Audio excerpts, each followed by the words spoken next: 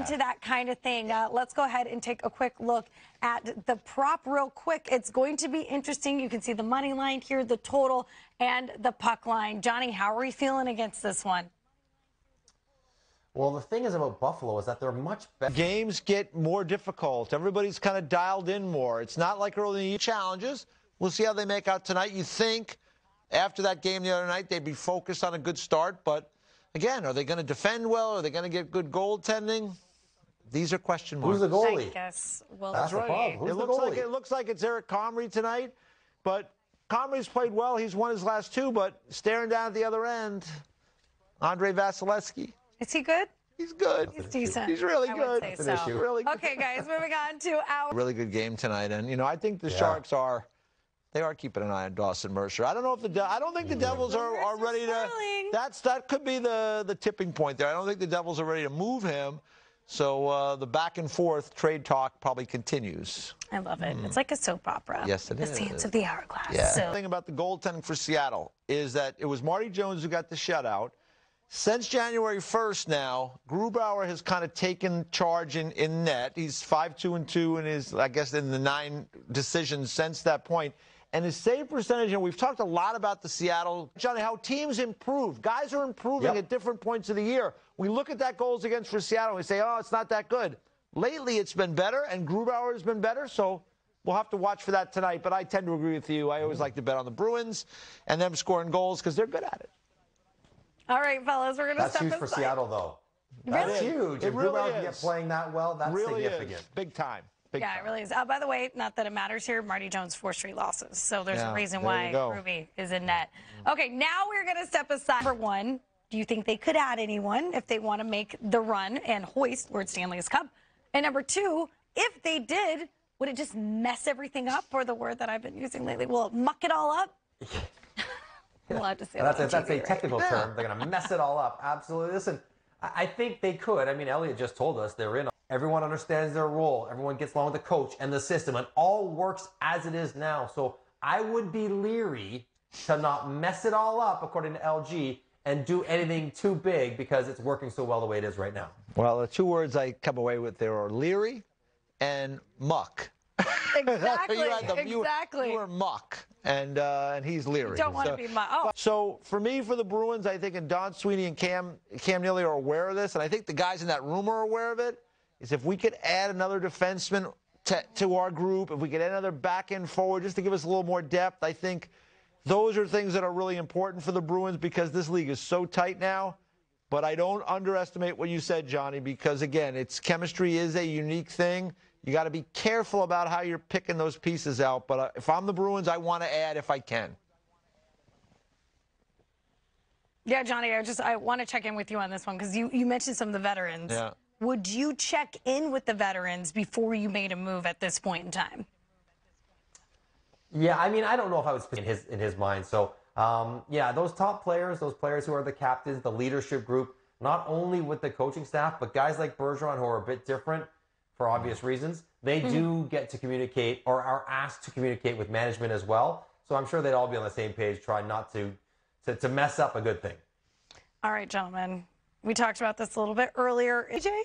I think he can. I think in the case of O'Reilly, he's probably really excited. You've gone from team to team at a certain point of the season. What do you think about it? I do think, guys, you know, if they were looking to move on and they get into a good situation, I think they got to be really thrilled to be there. Yeah, exactly. Straight away, you are one of the guys they wanted to bring in, and the organization that acquires you, and I've seen this firsthand multiple times, the organization that acquires you is invested in you being successful. Because if you are successful on your new team, guess who looks good? The general manager, because he traded for you. So, you know, Beauvillier gets to play on the power play. He gets to play with good players, and he has those kind of opportunities. So even if you're not going to a Stanley Cup contending team, you're going the other way, you're going to a place where they are going to do everything that they can to put you in a spot to be successful. And even if you have to turn it into a selfish motivation, like, okay, I might not be making the playoffs in Vancouver, but I can make some more money, I can get more contracts, I can add to what people perceive to me as a player, then you go and do that. So yeah, generally speaking, guys who get dealt at this time of the year are mostly excited, unless you happen to be the guy who gets traded off Boston to go to Columbus for Gavrikov, then you're like, I wish I could, that guy. It's going to be a bit of a hit. Like, I'm going to win the cup. Just kidding. Yeah, you're right. You trade me for the summer. I'm not rejuvenated. I'm pouting. But everybody else, I think they would feel pretty good about it. Okay, real quick. You just mentioned the cannon. Were you ever startled by the cannon? In Columbus, the cannon going off? Yeah, of course. There's a clip of me last week. I was doing a game. I was doing a game, and the thing is, we talk scares me. I don't like cannons. I don't use them. I'm not used to cannons. There's a great That's funny because I use one all the time. Every day. I always try to, when I get up, I go out, light the cannon, scare the neighbors. Well, that's because you live at the fort on the ocean. He's like, he yells, I don't use one. Like, who uses a cannon if you're not in the military? Are you like part of the Union for Civil War reenactments? Well, no, that's Ken Hitchcock territory. So we got to pass on that. I like that, though. I don't use a cannon. Okay, guys, we have some breaking news here on this. Talked about this, like which way they go, EJ. They're clearly going to go with, unloading some of these guys, not to tear it down, but to start helping the rebuild. I just wonder what they're going to get. If indeed they trade these guys, are they in the same deal? Are they in different deals? What do they bring back for them? Is it just simply to move that money out? Orlov is $5.1 million against the cap. Obviously, Hathaway's a lot less than that. I'm with you. I really like Hathaway as like a fourth-line player. You know exactly what you're getting. He gets into the battle. He can get things going around the net sometimes. So I really like Hathaway as like a depth piece for a team up front. And Orlov's a really good defenseman. I mean, he's a little longer in the tooth now. Not quite sure, you watch day-to-day right now. Where is he now as compared to when he's at his best? But certainly he's an interesting player. So it'll be very fascinating to watch what happens and what they're trying to do there in Washington. What's interesting about Orlov, though, is that right now on Washington, he's their best defenseman. Yeah. Because Carlson's not playing. He's playing effectively the =1 spot.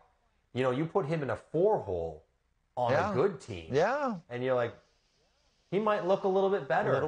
When he plays with better players on a lesser role. So I could, this is interesting to me that this opens up a whole new realm of players and possibilities. I'm going to need to digest this one for a little bit and see what I can cook up. Yeah. I've never seen Johnny. I'm not saying you're shook, but you're not shook. By the way, Orlov is averaging 23 minutes a night. So you're right. If you could slide him in. And for him not playing tonight in a game that they really have to win, and those minutes, I mean, that's a big decision to make. And again, I do wonder, are they trading these two as a pair? Are they trading them singularly? And are they trading them just to move the money out to create something coming back? Because I just don't think that they're ready to give up on this season. Maybe I'm wrong. We were just down there with Carolina and Washington, talked to Brian McClellan. His team has not played well. That's just it, right? Yeah. It won't be these two guys alone, Connor Sherry, these other kind of players that could maybe be had there. I'm wondering, though, say this respectfully, if this was Buffalo, if this was Detroit they were playing, would they sit these two guys out? Are they that committed? Are they that far down this process? Yeah, Or is it, we're exploring it, it's Anaheim, we should be good enough anyways? I wonder. I don't know if they're good enough. About how Mike, I watched that D the other night. Careful. I watched that D the other night, and without Orlov, John Carlson's not there. I mean, that's going to be a challenge tonight against anybody. The Ducks are getting Troy Terry back. I mean, the Ducks, they have struggled a lot this year, but they've got offensive guys that can score. It's going to be Lindgren in goal tonight for the Caps too. So I mean, I just think the Washington situation is really. I mean, this is fascinating. That's become really fascinating now. So we're going to have to watch and see how it plays out. Yep. Yeah, blowing the lid off this team. You thought you knew what you're getting, and now maybe not at all. We were all convinced they were buyers. We were talking to Tarek El-Bashir over the weekend, and he wasn't quite sure what was going to happen. They still might be. Next starts to game. You're right. They still might be. It just might be a reshuffling. Listen, we're playing checkers. Apparently, they're playing chess. Well, we're going to find out. We're about to find out, and it's all unfolding right before our eyes, right here on NHL Now. The breaking news from the Washington Capitals.